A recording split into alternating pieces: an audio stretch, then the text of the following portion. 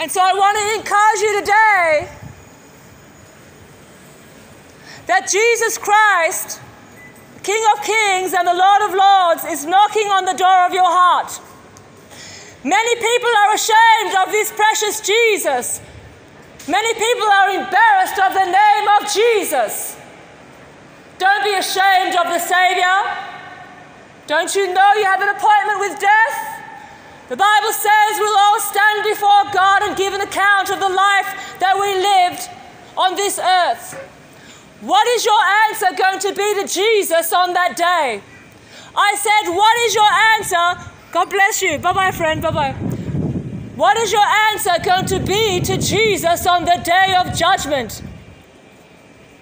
There'll be no time for excuses. There'll be no room for excuses. Friend, he loves you. Keep your eyes on him, all right? Jesus loves you so much, okay? Bless you. Jesus wants your heart, my friend, okay? Give it to him. Yeah. God bless you. So I encourage you all today to look around at the world that we're living in, friends. The world is changing very quickly. When the disciples asked him, what will be the sign of your coming? What will be the sign of your coming? The Lord spoke to them, and the Lord told them, hallelujah, that there would be famine and disease and pestilence. The Lord told them that there'd be wars and rumors of wars. The Lord Jesus told them exactly what the world would look like on the day of judgment, or not on the day of judgment, but on the day that he comes back, or just before he comes back. And friend, that is what we're seeing. We are seeing all the signs that Jesus spoke about. Many people living in fear, worried about tomorrow, worried about World War III breaking out. Jesus said, fear not. When you have Jesus in your heart, Jesus in your life, there's no need to fear. But I encourage you today, time is running out. Time is running out. Time is running out. And soon, time will be no more.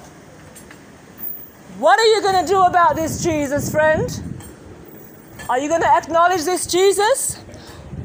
Are you going to repent? He loves you guys. Ask him in your heart, okay? His name is Jesus. Bless you, bless you. Are you going to ask him in your heart?